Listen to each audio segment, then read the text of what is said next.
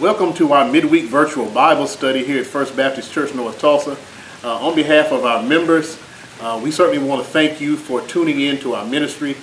We strive in this pandemic to keep you inspired through our worship, but also to keep you edified and encouraged through our weekly Bible study. So thank you on behalf of the members of First Baptist Church, North Tulsa for joining us, to all of our virtual guests. To the members of First Baptist Church, North Tulsa, as always, I have to give you a shout out, praying for you. Know that your pastor loves you and I miss you. But certainly I thank you for tuning in and for sharing our ministry, both on Sundays, Wednesday nights, and even our daily devotions with other people who need to be encouraged. So God bless you. Continue to be safe. Our Bible study today is going to come from Genesis chapter 45. And we're going to take a look at verses 16 through 28. It deals with a story in the life of Jacob and his sons, obviously including Joseph. Joseph, as many may or may not know, is probably one of my most significant characters in the scriptures, with the exception of Jesus Christ. But when it comes to the Old Testament, Joseph and his story is extremely relevant to me and to my life and to my ministry. And so I just want to share just a bit of Genesis chapter 45, verses 16 through 28. I'm not going to read them all. But it says, "Now when the news was heard in Pharaoh's house that Joseph's brothers had come, it pleased Pharaoh and his servants.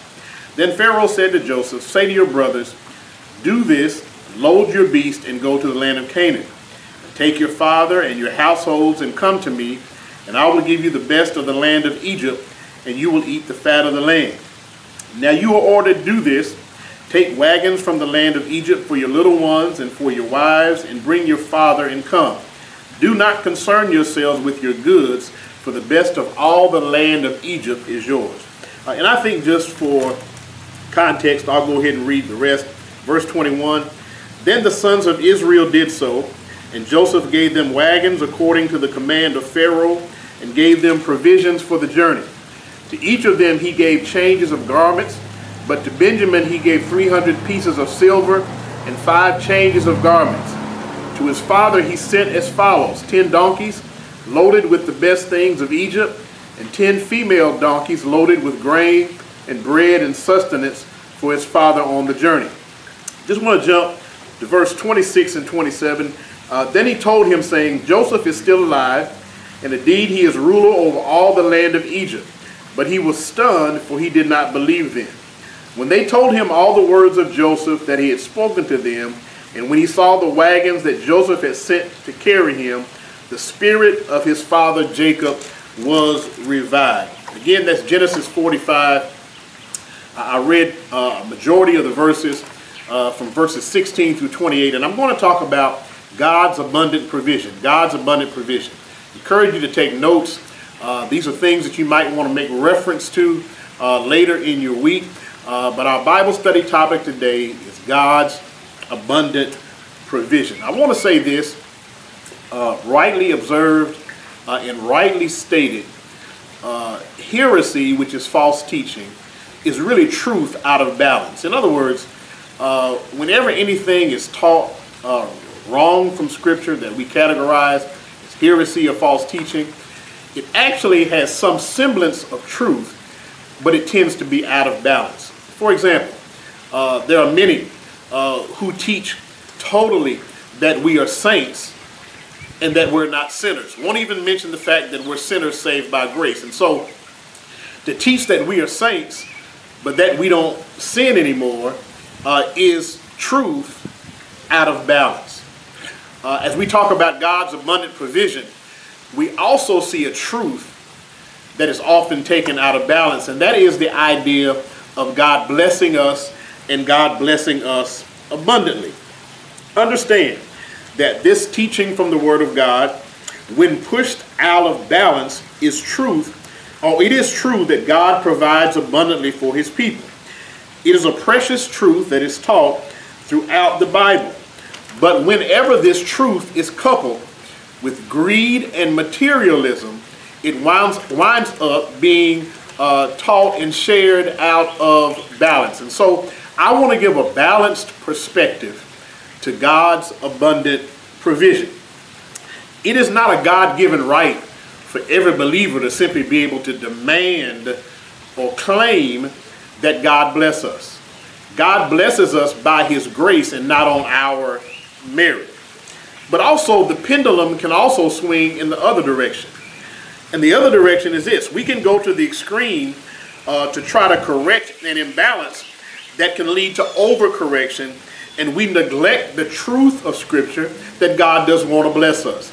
And so we've got to find that middle way. We've got to find the right balance where the Bible teaches us about God's abundant blessings.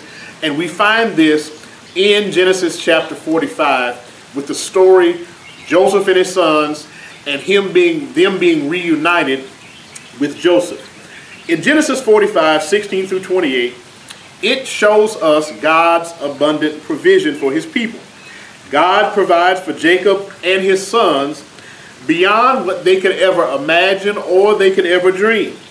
Jacob sends his sons to Egypt to buy grain. Why does he do that? He does it because it had been announced there was going to be a 7-year famine in the land. And so now we find, I believe, 2 years into the famine, there were 5 years left. Jacob sends his sons into Egypt in order to buy grain. When he sends them into Egypt to buy this grain so that they could feed the family and survive, much like many people are doing right now. We don't know how much longer the pandemic is going to come. We know that the vaccine, they're saying, may come at the middle of next year. And so many news agencies and advocates and many stories are telling people to go out and save up certain items for what may be coming. In much similar same way as the famine had hit the land, Joseph had sent his sons to Egypt in order to buy grain. Now, Jacob, when you follow the story, would have simply been happy with his son Benjamin returning home. He would have been happy with Simeon, his other son, being returned. But yet we find that his hopes, even though they were limited, God would give him much more than he thought that he would be happy for. In fact, Jacob also would have been happy because his sons, in their trips to Egypt, had taken some money that did not belong to them because they wanted to be able to buy more supplies. So understand, Jacob would have simply been happy with the minimum amount of what was going on. But guess what? God does way more than Jacob could have even imagined. So what is it that Jacob sees as his sons are returning? If we look at Genesis 45 in its totality, we'll discover, again, you remember the story of Joseph, how these same brothers sold him into slavery, how Joseph wound up being in prison for an incident that took place in Potiphar's house, false accusations. Through all of these ordeals, he rose to a very prominent position in Egypt under Pharaoh. Actually, he was second in command. He was in charge of the treasury. Jacob and his sons had not seen Joseph in years.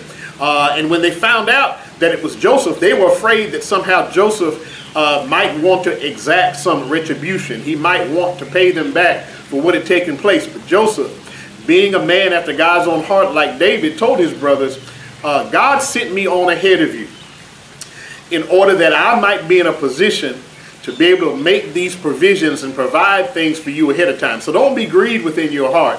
What you meant for evil, God meant even for your good. So what is it that Jacob saw?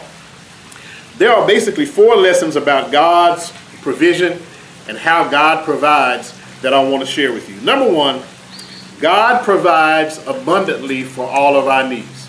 God provides abundantly for all of our needs. How do I know that? When you look in this text that I read in Genesis 45, particularly when you get down to verse 21 and 22, here's how God provided for their material needs, Jacob and his sons. It says that they were given wagons.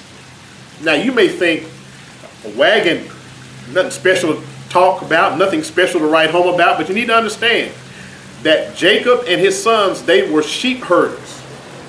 They had some old carts, but Pharaoh sent them back home with some Egyptian wagons. In other words, that was an upgrade from their old shepherd carts to some Egyptian wagons. But we also see that these shepherds, who would have been wearing the typical clothes of a shepherd, it says that Pharaoh through Joseph gave them Egyptian clothes. So imagine this. They went from their poor, raggedy shepherd's clothes to Egyptian cotton. I think that's God applying, providing for our special needs. And then he also gave them food supplies.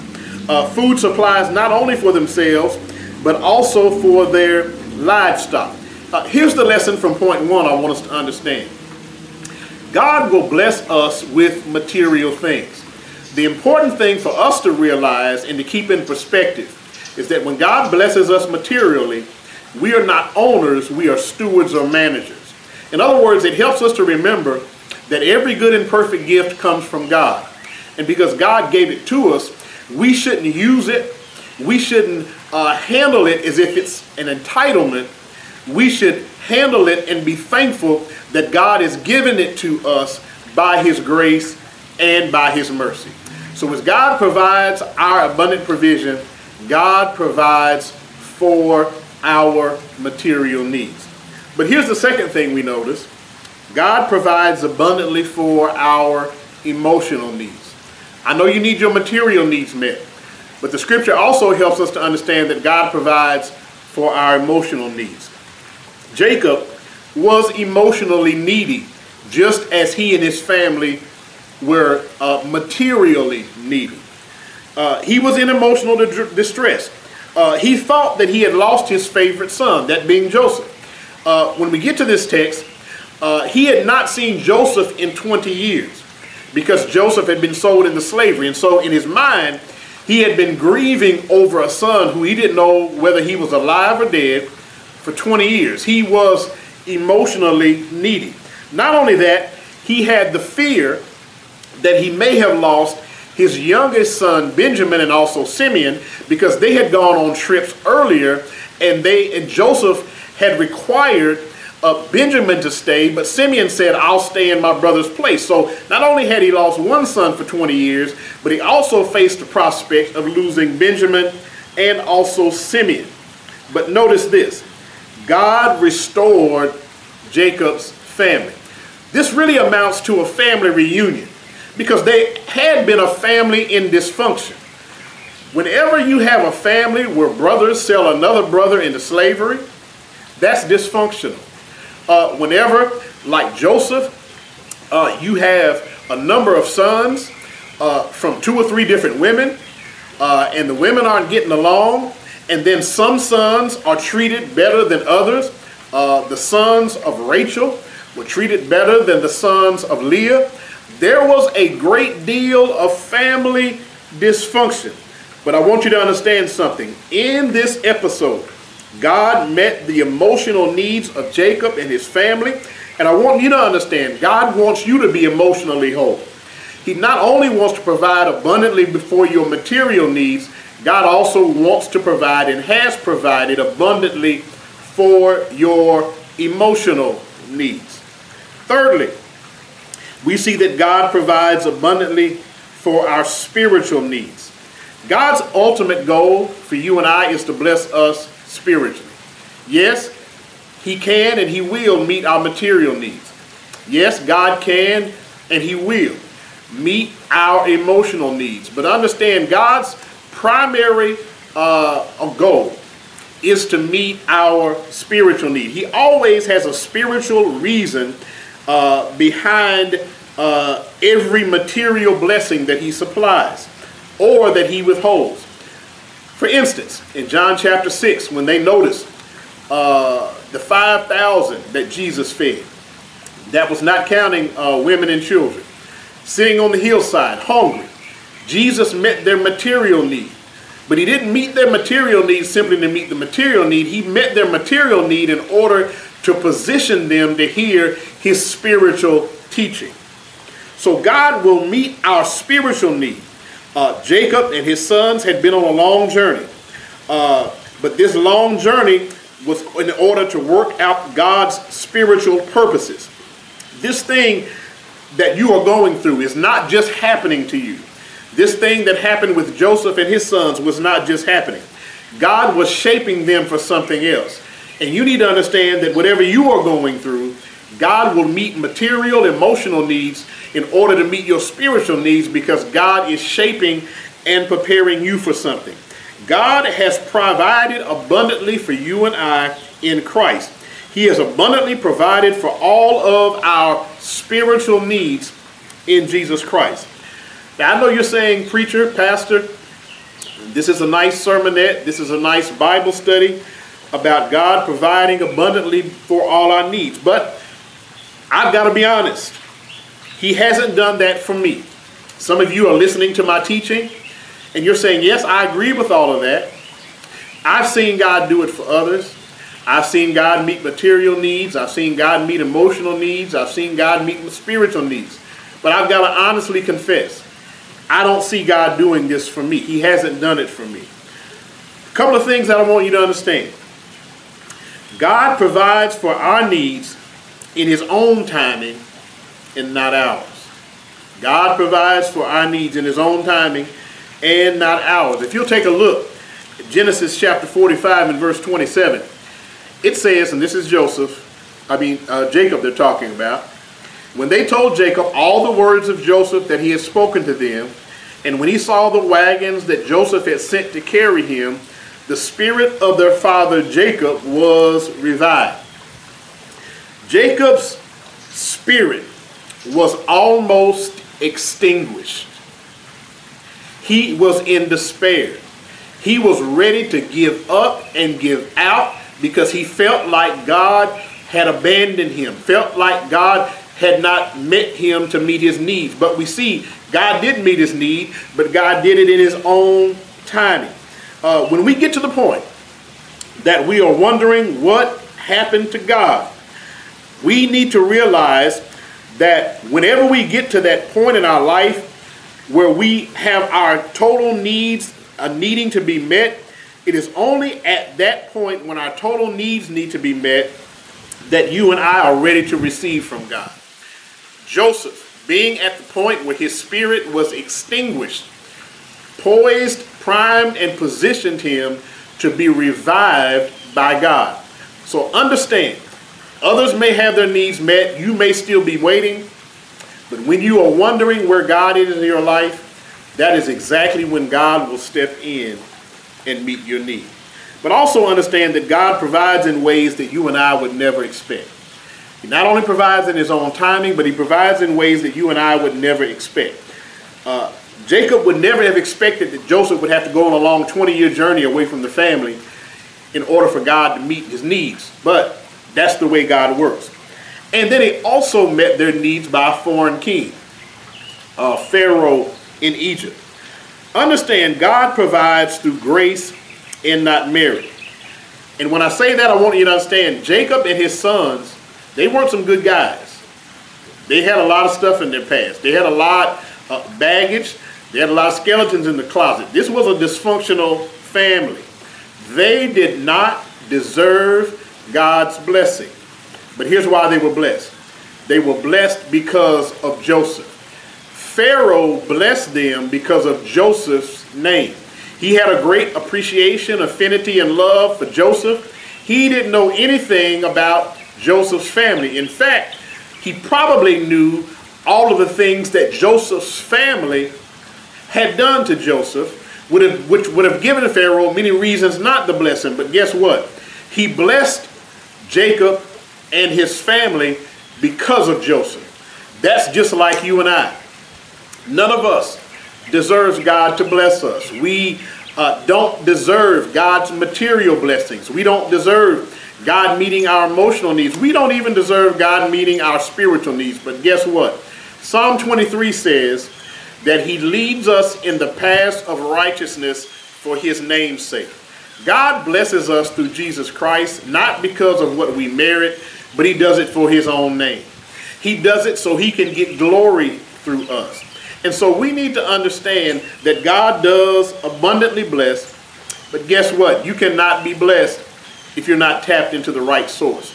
I had the wonderful privilege, and I've shared with my church and others, of going on a mission trip to Colombia in August of last year, just August of 2019, right before the pandemic hit. While I was in Colombia, we visited Bogota and Cartagena. In both places, we stayed in some nice hotels. The team, pastors and I were in some nice hotels, running, flowing water. The areas that we went to did not have nice flowing water. So much so that some of the people who lived in these scarce areas where there was no flowing water had an opportunity to visit our hotel, and they were enamored with the water faucets.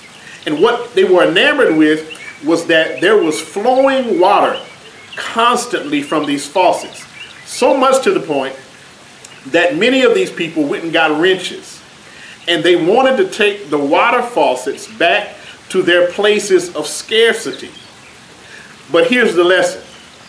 Water faucets don't do you any good if they're not connected to an abundant water supply.